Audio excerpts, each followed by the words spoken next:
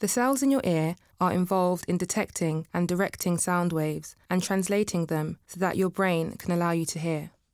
Sound waves are collected by the outer ear and funneled onto the eardrums, where they are amplified by ossicles, tiny bones in the middle ear.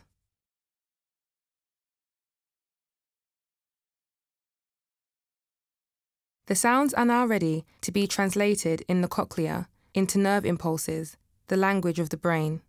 The cochlea in the inner ear contains a structure called the organ of Corti, which plays a critical role in hearing. It lies on the surface of the basilar membrane and extends the length of the cochlea. At one end of the organ of Corti, the membrane is narrow and stiff and vibrates in response to high pitches. The other end is wider and more flexible and vibrates most in response to deeper sounds. Outer hair cells act to amplify the incoming sound impulses.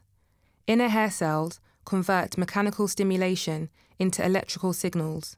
Sound vibrations rock the organ of Corti, and the microvilli tilt.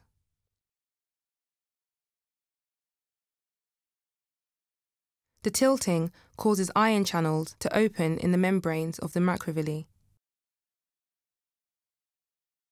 and this allows potassium and calcium ions to enter the cell.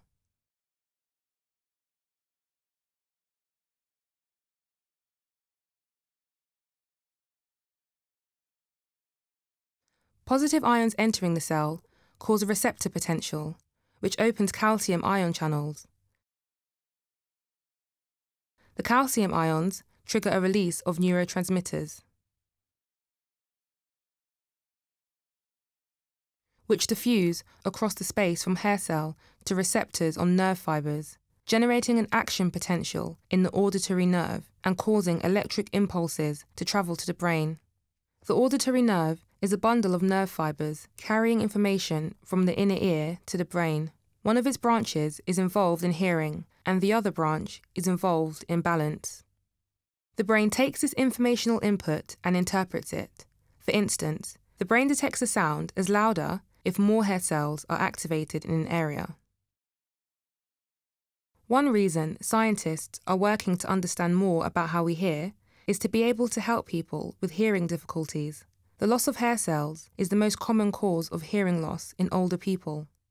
Scientists at Stanford University School of Medicine have successfully used mouse embryonic stem cells to create cells that display many of the properties of delicate inner hair cells.